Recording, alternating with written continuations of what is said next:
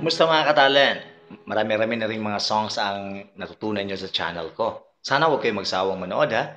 Kung hindi pa kayo nakapag-subscribe, click naman dyan ang subscribe button and the bell notification so that you'll be updated sa mga bagong videos na i-upload ko. Ready? Kunin nyo na yung gitara nyo and we will start right now. Ang kantang matututunan natin ngayon ay Stay by Cushe. Intro. E. Strumming natin is down, down, up, up, down, down. 5, 6, 7, go.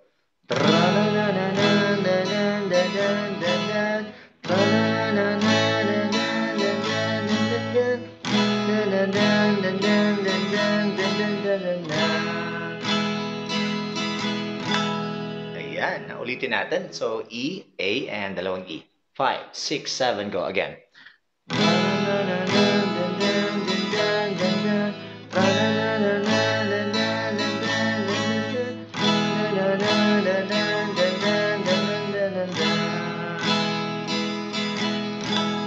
That is our simple intro.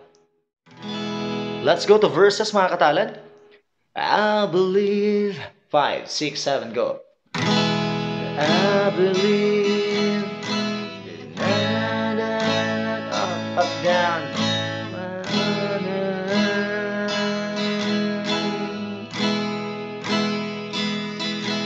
Then, balik na naman that set. Life's too short.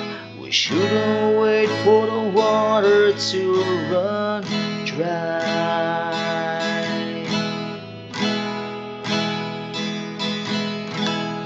Alright, so parang similar lang siya na intro, no? Dalawang ulit lang din. I believe E, A, then dalawang E. Ulitin natin ang verse. 5, 6, 7, go.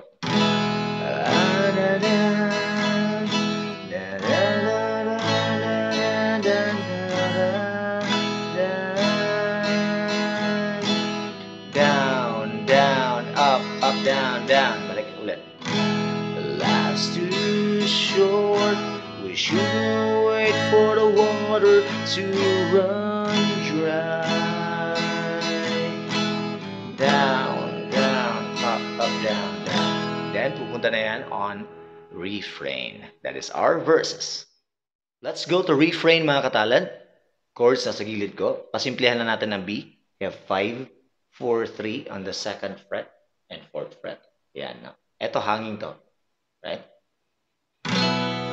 The same strumming. 5, 6, 7, go. Down, down, up, up, down, down. Ayan.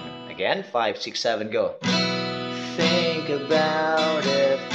Then C sharp minor. We have 5, 2, 4, 3. Hindi pa rin natin inipit itong first string. On the 4th and 6th fret.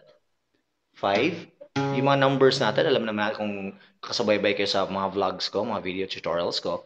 Mga numbers are pertaining to string. 5 is 5th string, 2, 2nd string, 4, 4th string, 3, 3rd string. Ganun yan. C sharp minor. Down, down, up, up, down, down. Ulitin natin. Refrain. 5, 6, 7, go.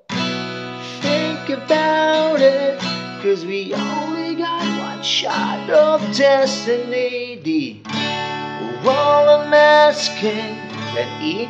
Could it possibly be you and me? Ano ba yan? Napapaus na yung boses ko. Again, with that refrain. Paus naman talaga yung boses ko, no? 5, 6, 7, go. Think about it. B, then C sharp minor. Only got one shot of destiny. D. All I'm asking. E. Could it possibly be you and me? Then chorus. Let's go to chorus mga katalent. Tingnan nila ang chorus sa gilid. 5, 6, 7, go. So if you still go, I'll understand. Yan. B minor. Give me something just to hold on. Ito, regular B minor to. Kasi iba yung tunog pag ganun eh. No? So, ipit talaga yan. Then 2, 4, 3. Down, up, down, down. Ulitin natin. Tingnan nyo lang ang chord sa gilid. And then the same strum, down, down, up, down, down. 5, 6, 7, go. Dun, dun, dun, dun, dun, dun, dun, dun. Would you give me something just to hold on to? Balik pa. So if you stay, I'll hold your hand. 'Cause I'm truly, madly, crazily in love with you. Babalik na on the intro na chord, na instrumental. Kuha ba? Ulitin natin. Practicean nyo lang talaga. No? And dito, medyo inconsistent yung mga gamit ko na bar chords, no? Ang C sharp minor is nakalutang lang. 5, 2, 4, 3. Hindi ito inipit ang first string. Sa B minor naman, lahat naman inipit naman, no? All.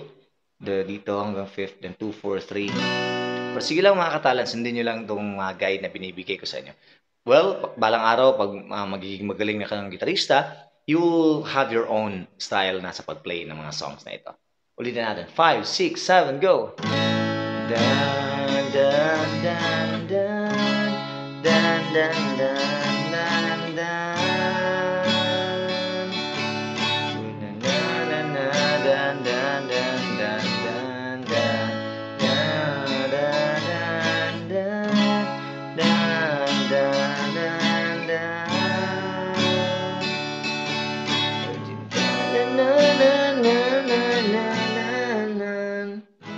Ayun, that is our chorus. Hi, baka willing kang mag-donate or mag-sponsor sa YouTube channel ko. It will help my YouTube channel grow. I will appreciate it kung magpapadala ka ng any amount or in kind if you want. Just contact me in my contact numbers in the description below. Thank you in advance. Mga katalent, don't forget to follow my social media accounts in my FB, Nonito Ayongao, and my Facebook page, Sir Nonito Guitar Tutorial, and also my Instagram IG account, Sir Nonito Ayongao, and my TikTok account at Sir Nonito. Always support my social media accounts mga katalan, and para magkaroon tayo ng personal engagement, and you can message me directly. Okay? And this is Sir Nonito Ayongao na nagsasabing,